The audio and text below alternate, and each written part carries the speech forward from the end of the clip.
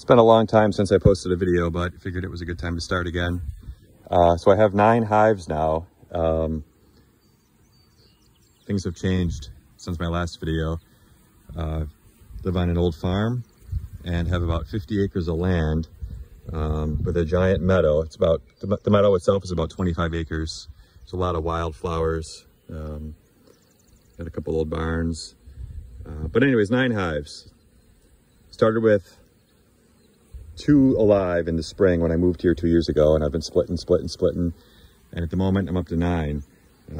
However, one of them is queenless, and I've decided, after attempting to re-queen once, decided I've had enough. So I'm using the resources from that hive for a couple of the splits. In fact, these 2 right here just got their second boxes today. These 2 little hives right here. The 3rd box that you see there is just an empty box that's sitting above a feeder board because I have an in-hive feeder in each of those. And this hive over here is 3 full boxes and doing well. It's packed. That upper box is packed full of honey. Just a reminder, I run only 8 frame mediums for everything. Brood chambers, honey supers, pretty much everything. I have started building a lot of my own equipment. These bottom boards here are all homemade and home built. Along with that bee box there, that actually, I think I just finished building yesterday. It's old barn wood, just rough cut old barn wood that I have laying around, which I seem to have a lot of. Most of my bottom boards are screened.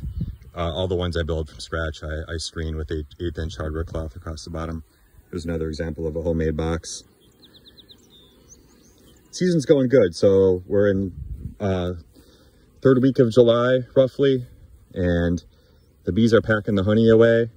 I just finished labeling my hives. This is a trick I actually found on YouTube from another beekeeper who was using cattle tags to label his hives. And I'd been trying to figure out a good system for taking notes out here in the apiary and getting them back into the house and into some kind of form where I could review them. And when I do an inspection or go through my hives, I like to take note of a bunch of different things.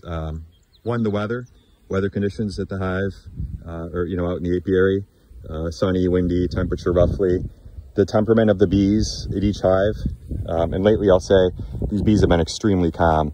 I can go through hives probably without a suit and wouldn't get stung, although I never do that. I always wear a suit because you never know.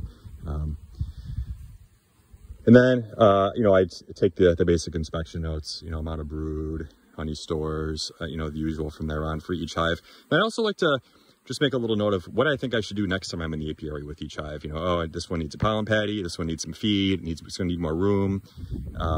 So I like to do that for each and every hive. And I was using just an app built into the iPhone here. I think it's called Notes, and dictating to it. And that was working pretty well, but I couldn't keep track of which hive I was talking about. So back to the cattle tags. I bought these on Amazon for I don't know, it was like 10, 15 bucks for 100 of them. And I just screwed them on to each bottom board. I decided not to put them on the bottom brood box, which is what I believe the other beekeeper whose, idea I stole here did. He put his on, what are they called? They're the hooks that you thread into the box. Just a basic, like C hook, metal with threads on the end that you would screw into a box. The nice thing about his approach is that you could take the tags off and swap them.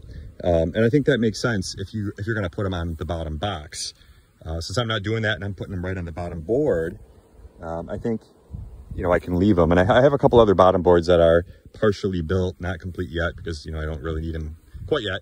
And I can stick tags on those as well because I have like 200 of these things now. So I just drove them in quick with that's why the drill's out here.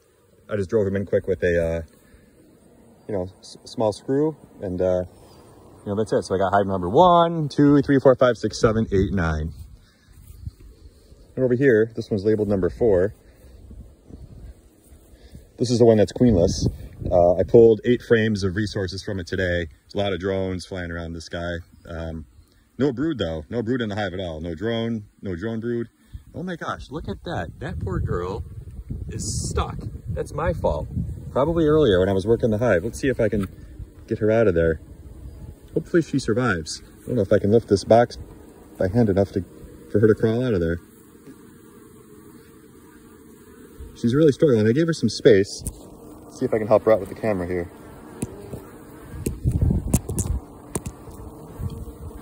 Come on.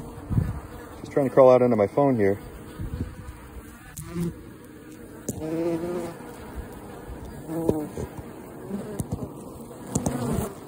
There we go. I got her out. Another one came up behind her.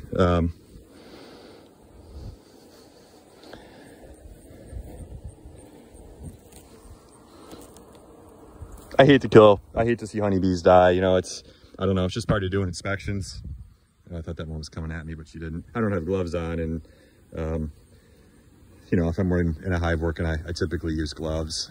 I just try to stay as tactile as possible and make sure I'm not squishing any bees. Of course, you know, it's inevitable.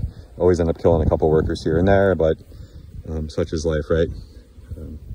Anyways, this is my apiary now. I got the 3 here. These are our 3 new splits for this year. These 2 are new splits.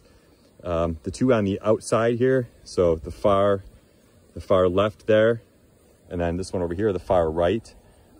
Those are the hives that I originally brought with me when we moved here 2 years ago. And then I created the 2 inner hives here from them last year. They did really well, built up pretty quick. Didn't pull any honey from them. Making the splits did set the original hives back pretty far. Last year was also very dry. The honey crop up here was pretty poor. I ended up feeding quite a bit into the fall, putting candy boards on. So I went into the winter with these 4 hives.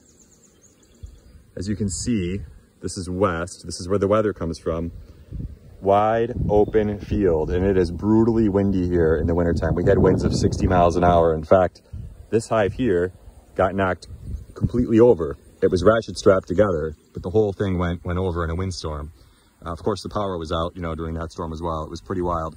I came out here, it was probably 40 degrees, and picked the hive back up and set it back up on the, using the ratchet strap sort of as a winch, set the thing back up on the stand. And it survived. All 4 hives survived the winter. And I didn't wrap them. I didn't really do anything to prepare them for winter, with the exception of quilt boxes. I'm a big believer in quilt boxes, keep the moisture out of the hive. I'm a big believer in the 8-frame mediums. Creates more of a chimney effect. The heat rises, the humidity rises, goes up into the quilt box. The quilt box has holes on it, so the wood chips up there can dry. And then lastly, no wraps or anything around the hives, just candy boards at the top, and, you know, in case the bees run out of resources. And none of them did.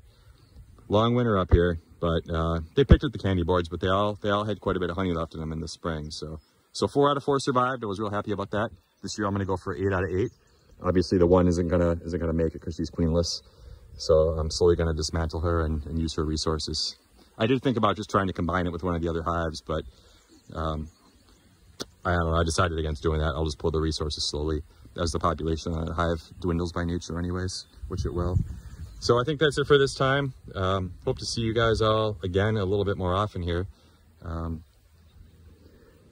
try to record videos a little more often and share what's going on here out in my apiary. See you later.